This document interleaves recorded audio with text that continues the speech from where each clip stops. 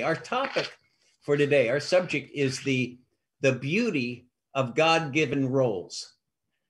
And by role, we mean the functions, the activities, the responsibilities that are assigned to us or expected of us in different areas of our life. Now, I can't just ask you what is your God-given role in life, because different roles in different areas of our lives. You have different roles in your family and in your church, in your work, in government, in different organizations or activities that you're involved with. And I could go on and on. We all have numerous roles in different areas of our lives, and our Christian life touches every one of them. So as we begin to think of this, the beauty of God-given roles, I want to begin our study by looking at Christ. I want to look at our Lord himself. The goal of our Christian life is to be like Christ. In fact, we're predestined to be conformed to his image. And so what can we learn from our Lord himself? So I want you to turn to Hebrews chapter 10. Hebrews chapter 10. Now, the subject of this chapter is the inadequacies of Old Testament sacrifices.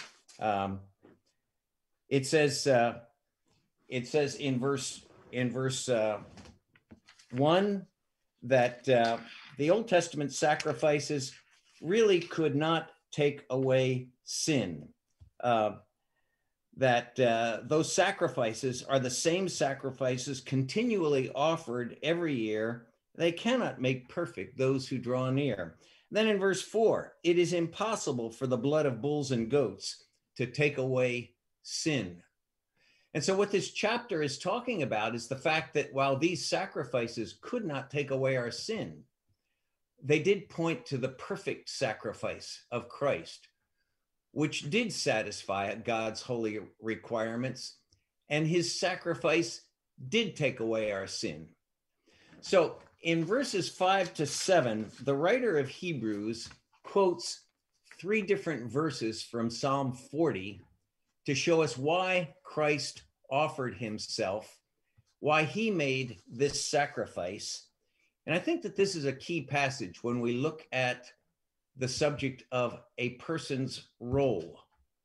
And we want to think about our Savior as he came to save us from sin, his role in the Godhead. So notice as we look at these verses, it says in verse 5, when he comes into the world.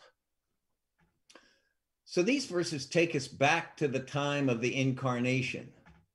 This is when the Lord Jesus left the presence of God to come into this world.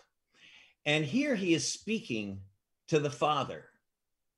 Now, we all know that Christ did not begin to exist when he was born as a baby. He is God's eternal Son. So here the Son is speaking with the Father, and he is saying why he came into the world. So look at verses 5 to 7. Now, I want to read these verses, but notice that there is an alternation. We go back and forth between the fact that animal sacrifices really could not satisfy God, and then Christ expresses why he really did come into the world. So first of all, it says concerning sacrifices, sacrifice and offering you have not desired. And then Christ says, but a body you have prepared for me. And then it speaks about sacrifices again. In whole burnt offerings and sacrifices for sin, you have taken no pleasure. And then Christ says, then I said, behold, I have come to do your will, O God. Behold, I have come to do your will, O God. Then verses 8 to 10 are a comment on this. It says, after saying above sacrifices and offerings and whole burnt offerings and sacrifices for sin, you have not desired, nor have you taken pleasure in them, which are offered according to the law. Then he said, behold, I have come to do your will. He takes away the first in order to establish the second. By this will, we have been sanctified through the offering of the body of Jesus Christ, once for all. So these verses are saying that when Christ came to do the Father's will, he came to present the perfect sacrifice. He came to really take away sin. But to do that, he had to die. He came to die. And that was the Father's will for him. By his death, our sins were dealt with so that we sinners could come to God.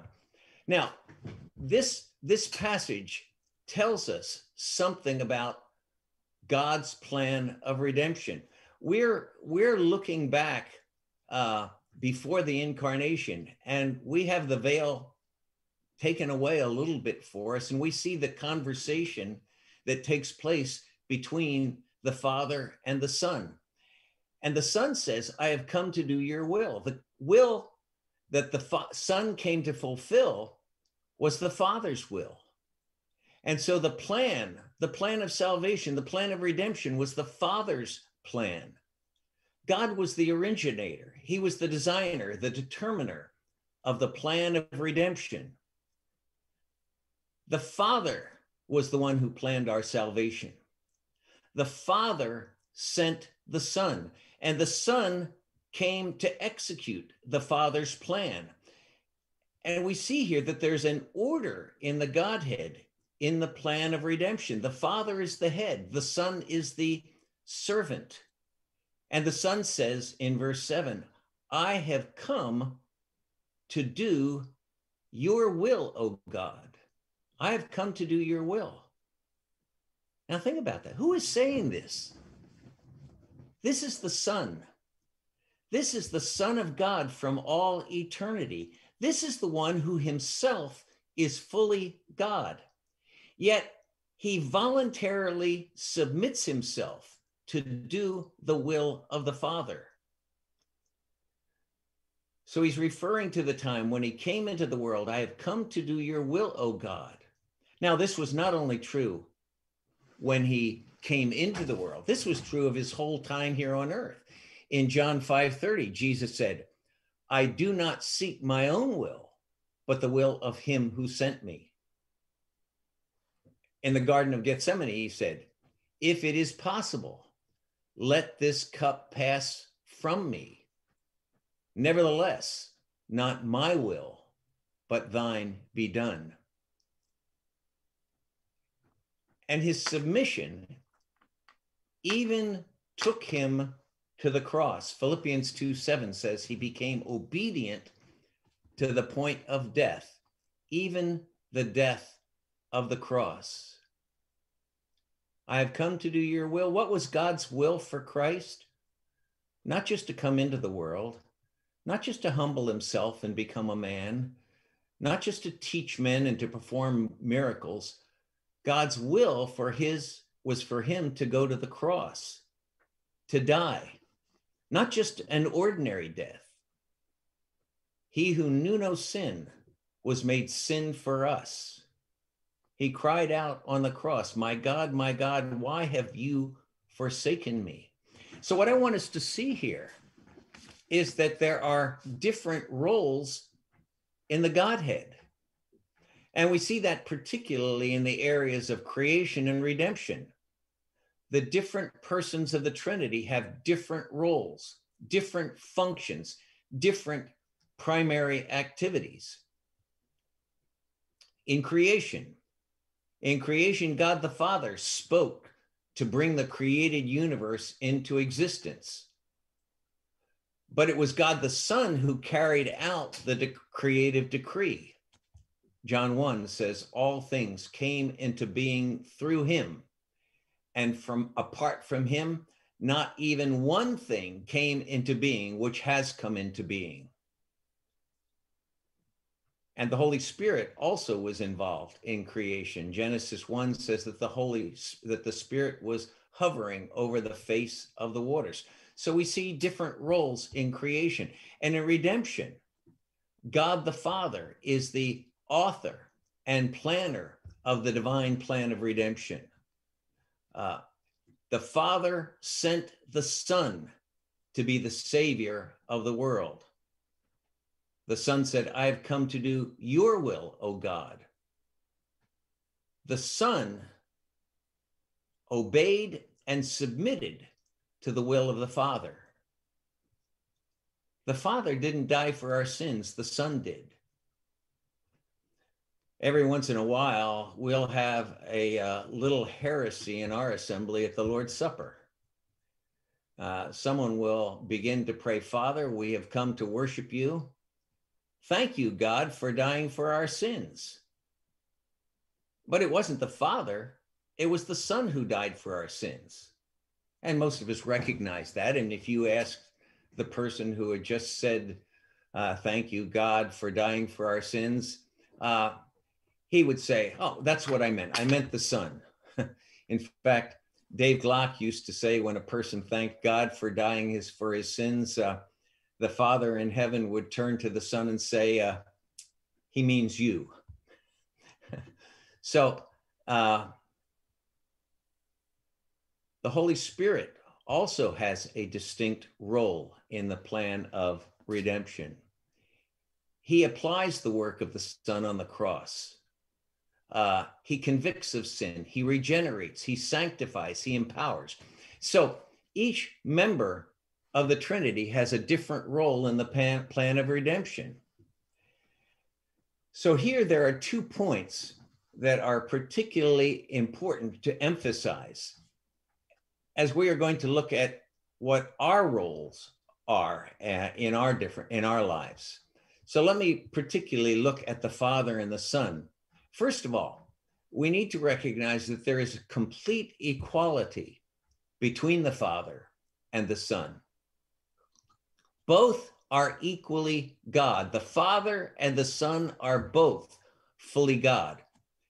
They are equal in nature. They are equal in attributes. They are equal in honor. They are equal in importance. In the New Testament, Jesus is worshiped. But the Bible says that only God is to be worshiped. But Jesus is worshiped because he is fully God.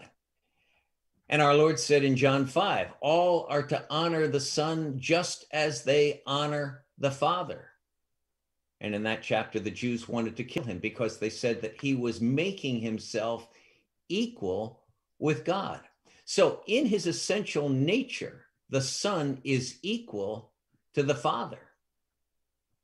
But in the plan of redemption, he is subordinate to the Father, and he submits to the Father's will. We saw that in Hebrews chapter 10. I have come to do your will, O God. 1 Corinthians 11 says that God is the head of Christ. So while the Son is fully equal with God, he's submissive to the Father. There's a relationship of authority and submission, which has to do with their roles. And that difference in role and that difference in authority and submission in the role of redemption does not contradict in any way the equality of persons. Now, I emphasize this because you'll hear people say that submission always implies inferiority. Well, the relationship between the Father and the Son proves that false. And for us, that means in the various relationships we have with one another, with other people, differences in authority and submission to others does not indicate any difference in equality or worth. Citizens are to be submissive to government, employees to their employers, students to teachers, children to parents, wives to husbands. But there's no inferiority in these relationships any more than there is an inferiority between the Father and the Son when the Son is submissive to the Father. So with this as a key background for us, let's begin to look at some of our different roles. And I want to begin by asking you, what is your primary role as a Christian? What is your primary role as a Christian? And I'm not looking at some kind of general statement, our primary role is to glorify God. We all have different roles as Christians. And so what is your primary role in your Christian life? Now, I want you to look at Romans chapter 1, and this time I'm serious about Romans 1, verses 14 and 15. And I'm not sure that I've heard many people make the point that I see in this verse. Romans chapter 1, verses 14 and 15, Paul says, I am a debtor. I am a debtor both to Greeks and to barbarians, both to wise and to unwise. So as much as in me, I am ready to preach the gospel to you who are in Rome also. Now, Paul says that he is a debtor. Now, in the passage, he's telling them why he wants to come to Rome. And the reason he wanted to come to Rome is that he had a tremendous sense of obligation. It was a missionary obligation. This is what he owed. This was a debt he had to pay. He had to preach the gospel. Now, is that your debt? Is that your obligation? When I was young, all of the evangelists would use this verse to urge us to be witnesses to Christ. This was Paul's obligation. This was his debt. This is why he wanted to go to Rome to preach the gospel. But is that your obligation? Is that your debt? Now, let me be clear. We all have the obligation to preach the gospel. But is that our obligation or debt in the same way that it was for Paul? Where did Paul get this sense of obligation that he owed a debt to them? Where did he get that from? I would suggest that this sense of obligation for Paul came from his gift, his spiritual gift, and his spiritual calling as an apostle. He was the apostle to the Gentiles. That is what God had called him to do at the time of his conversion on the road to Damascus. He was called to preach the gospel. He was called to be the apostle to the Gentiles. Now, that was Paul's calling. But is it yours? So when I look at this passage, I would ask, what is your spiritual gift? The fact is, God has gifted you. Every believer has one or more spiritual gifts. He has gifted you. He has called you to serve him with your spiritual gift. And I would suggest that because of the way God has gifted you, he has called you, and you have an obligation, a debt. Paul's obligation was to preach the gospel as the apostle to the Gentiles. That was his primary role. Your primary role, especially in the church, is to serve the Lord in the capacity that he has gifted you. That is your obligation. That is your debt. That is your role in the church. So what is my role that God has called me to do? That's a question that each of us is going to have to ask ourselves and answer. And your primary role is going to be determined by your spiritual gift. So this is going to be different for each of us. You are called to serve the Lord. You're called to be an active Christian. This is your obligation to the Lord and to others. This is one of your roles. Now we have other roles. And many of these roles involve the principle of submission. We have those who are in authority over us, and we need to be submissive in our role. And here's where we need to look at the example of our Savior. He did not balk at being submissive to God the Father. Now, do you like being submissive to other people? Some of you men, you may hold strongly to wives being submissive to their husbands and women being silent in the church. But are you willing to be submissive in areas where God says you are to be submissive? There are areas where men are to be submissive.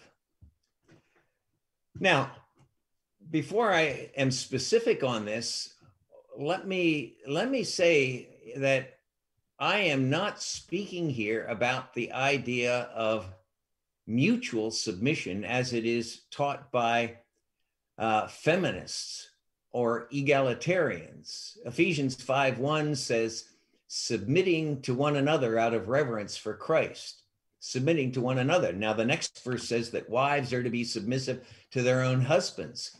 Now, feminists take this verse, Ephesians 5:22, and they try to say on the basis of verse 21, submitting to one another, that not only are the wives to be submissive to their husbands, they say that husbands should also be submissive to their wives, submitting to one another.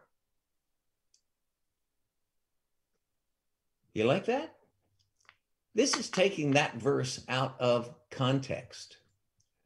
The statement, submitting to one another in verse 21, introduces a following section, chapter 5, verses 22 to chapter 6 and verse 9, where we have three pairs of relationships where submission is involved.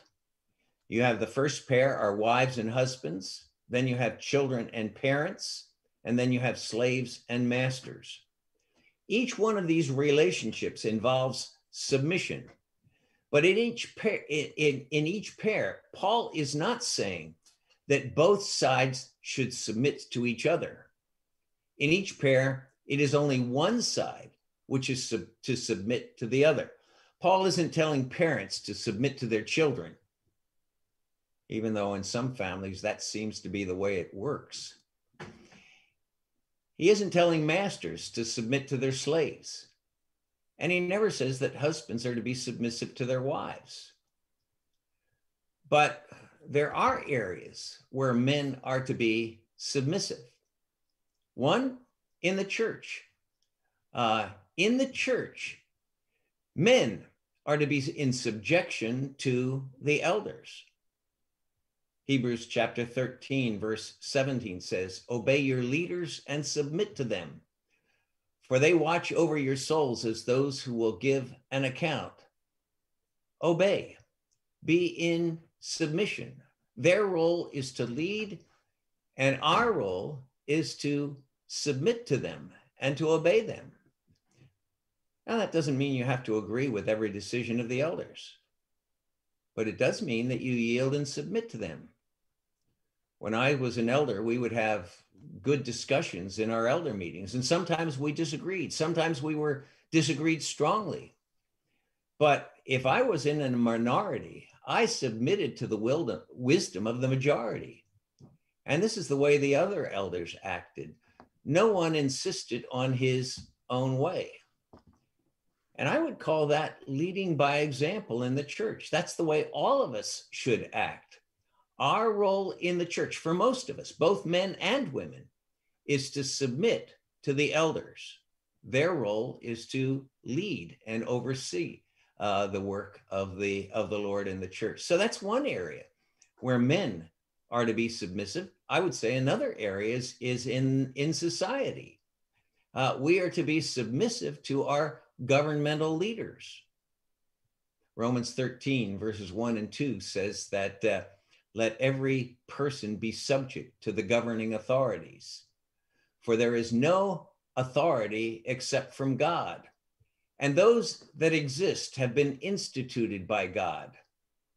Therefore, whoever resists the authorities resists what God has appointed. And those who resist will incur judgment. This also, of course, does not mean that we have to agree with every rule and law of our government. In fact, our Constitution gives us the right to openly express our disagreement and even to publicly protest. Not every society allows that.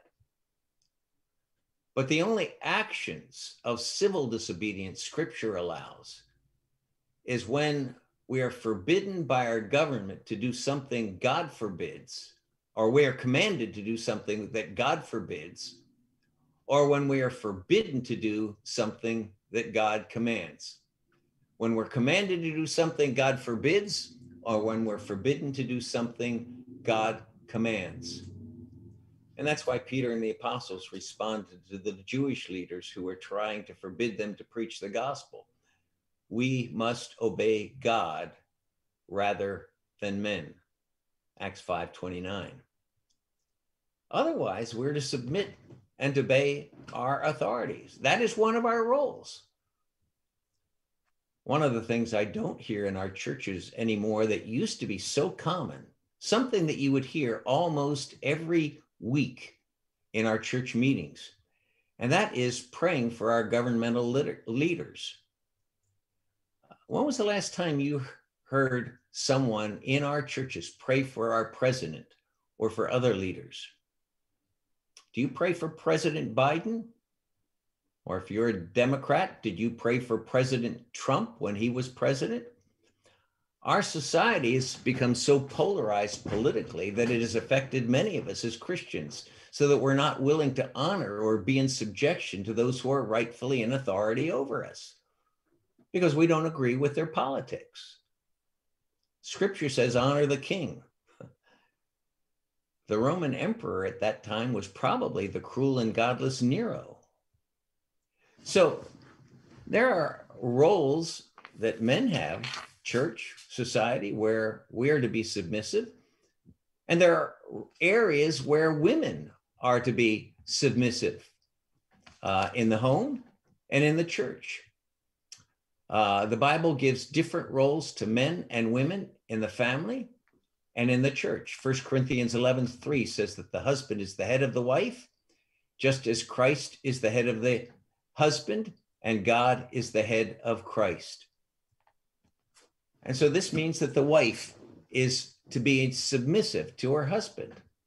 So the Bible does assign a role of leadership and authority to the husband and a role of submission to the wife.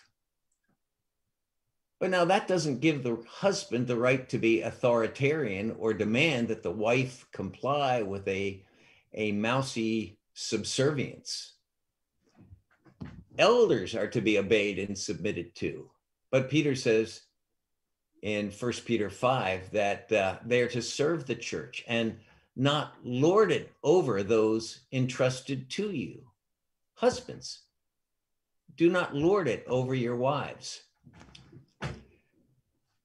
Now I want to look at a verse in 1 Timothy 5:14 that speaks of the role of the wife in the home. And I think that this is a verse or a role that we often overlook. 1 Timothy 5:14. So here's what Paul says. I would have younger widows to marry, bear children, manage their households, and give the adversary no occasion for slander. Now, there's the word that I want us to particularly notice is that phrase that's translated, manage their households.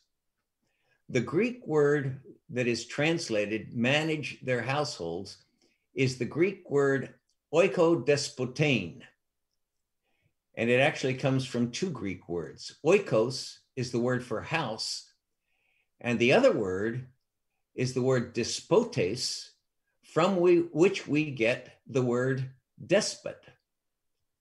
Dan Smith used to say that the wife is the despot of the house, the despot of the home. That statement of Paul that gives the wife great authority in the home. Do you remember the parable in Matthew 20 of the landowner who hired workers for his vineyard? He agreed to pay them a denarius for a day's work. And then he hired other laborers later on in the day and later on and later on. And they worked less time, but he still paid them the same. Now, the word that is used for the landowner in the parable is the word that is used for the wife in the home. It is the word oikodespotes. He was the oikodespotes of the vineyard. She is the oikodespotes of the home.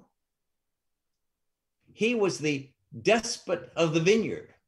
She is the despot of the home. That means she has a great deal of responsibility in her own home, even though she has an authority who is over her. Now, how this is going to work out in your own home is going to be different for each of us. But I would look at the example of someone who is the vice president in an organization. He's the vice president. He isn't the boss. He has someone over him to whom he has to submit.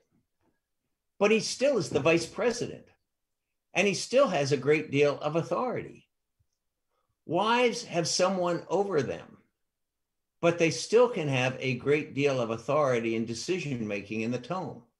She is the despot of the home. And that is one of her roles as wife.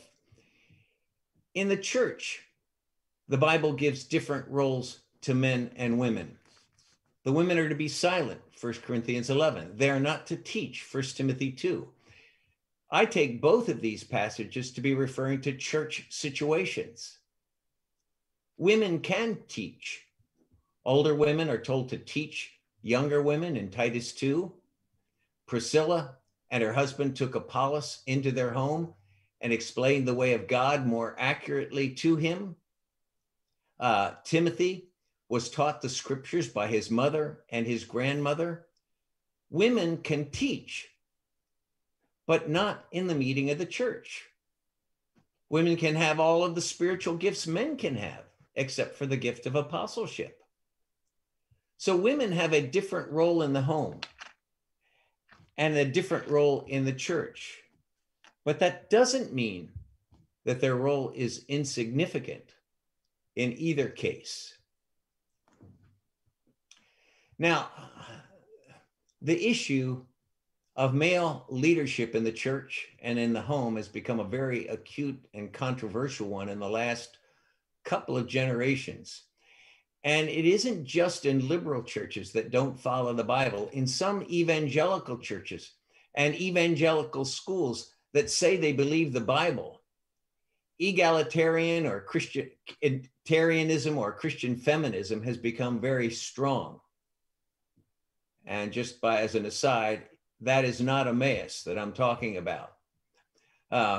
Parents are sending their children to well-known Christian schools without realizing that there are militant teachers in those schools that deny any difference in role between men and women in the home and in the church.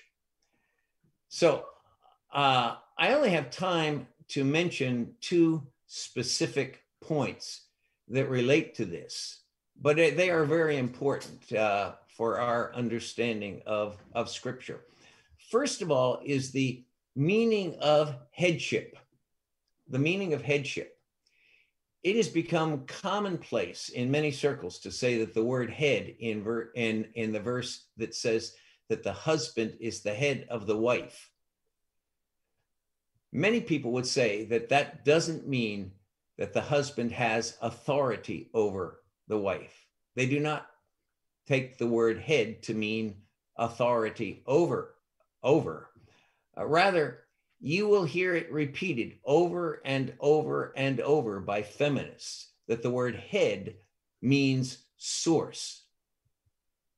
The man is the head of the woman. The man is the source of the woman. And they will refer that back to the fact that in creation, God made the woman from the rib of the man. And it is said that the meaning source for head was a common meaning in ancient Greek. And further, it is said that the meaning authority over for the word head would not have been understood in the ancient world. So this is really an important issue that relates to the role of men and women, husbands and wives. We have a clear statement in 1 Corinthians 11:3 that the head of every man is Christ, and the head of the woman is man, and the head of Christ is God. Or Ephesians 5:23, for the husband is the head of the wife, even as Christ is the head of the church. Now, what does that mean? Does head mean that the husband is the source of the wife? Or does it mean that the husband has authority over the wife, a leadership role? Now, to answer that, we shouldn't have to look beyond the Ephesians 5:23 passage to answer this, because Paul tells us in the very next verse what he means to say that the husband is the head of the wife. He says that just as the church is to submit to Christ because Christ is the head of the church, so the wife should submit to her husband because the husband is the head of the wife. The husband has a leadership role and the wife should submit to her husband. But let me comment about the often repeated statement that source was a common meaning for the word head in Greek. Wayne Grudem made a thorough investigation of the word head in ancient Greek writers from 800 BC to 400 AD. He took a very large database and he actually looked up 2,336 examples where the word head was found in different Greek writers. Now you can imagine how long, how much time it would be involved in looking up that many examples, but that's what he did. Now, most of the time, the word head refers to the physical head, and there's no question about the meaning. But when it is used figuratively, this is what Grudem found. He found 49 examples where the word means authority over. So the word head meaning having to do with authority is not an uncommon meaning in ancient Greek. Now, do you know how many times he found where the word head meant source? Zero. Not one single clear example where the word head means source. Now, this study was done a while ago, but his study still stands and it really has not been overthrown. So the word head does indicate that there is a different role between men and women, and in the church and in the home, and it has to do with authority and submission to authority. Now, the second point that I want to discuss that has to do with the roles of men and women is a statement that is made by feminists that the distinction of roles between men and women is something that is only the result of the fall. It is a result of sin coming into the world. And so they will often refer to the verse in Genesis 3:16, where God is speaking to the woman and pronouncing his judgment because of sin. And he says, your desire will be for your husband and he will rule over you. So in the passage, God is announcing judgment on the man, the woman, and the serpent because of sin.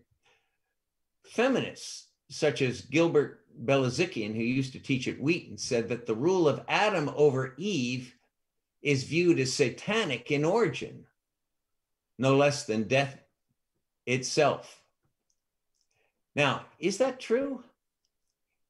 Is the woman submitting to her husband here in Scripture just as the result of sin? This is where we need to look at the earlier chapters in Genesis. Genesis 2, God said in creating man and woman, he says, "It is not good for the man to be alone. I will make him a helper suitable for him." And so Eve was created specifically to be Adam's helper. She was created to be his support. She was to be his aid, to help him in fulfilling the role that God had called him to do. She wasn't less important. She just had a different role. Eve was made for Adam, not Adam for Eve. That is specifically what Paul says in 1 Corinthians 11 and verse 9. Neither was man created for woman, but woman for man.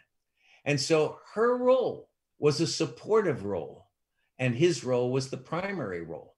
Now, we do see in Genesis 3 and in the rest of Scripture that sin brought distortion of the right relationship and roles between men and women.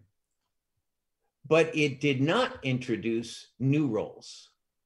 Now, after the fall, there is pain and suffering in tilling the ground, in childbirth, and conflict and pain in the relationships between men and women. Through history, men have dominated women, and through history, women have also tried to dominate men. But the New Testament reaffirms the original roles of creation between men and women. But now the sinful aspects that have been practiced through the human race, they are undone in Christ. Husbands are to love their wives like Christ loved the church, not dominate them. Wives are to submit to their husbands with the same attitude that Christ had when he submitted to God, not to be rebellious, not to be domineering. So let me ask in conclusion, what is your role? Or should we say, what are the roles that God has given you? We live in a confused world today. My granddaughter was being pressured by some girls a year ago in middle school to change her gender. And her response was, "I'm glad that God made me a girl. I wouldn't want to be anything different than what God has wanted me to be." And I think that's the response we should all have, whatever role we find that God has given us. Different situations in our life, whether we are husband, wife, parent, child, employer, employee, citizen under government, Christian gifted to serve God in the church, whatever situation you find yourself in, it is God who has put you there. He has given you a task. He has given you a function. He has given you a role to fulfill, and you are to do it to the glory of God. Now, that's a high calling for each of us. And that is why there is a beauty in every God-given role. Let's look to the Lord. Lord, we do thank you for what you have called us to do in various situations in our lives and the roles that you have given us.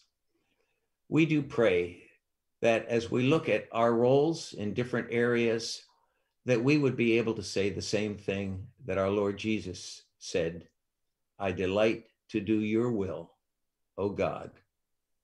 We pray this in Jesus' name. Amen.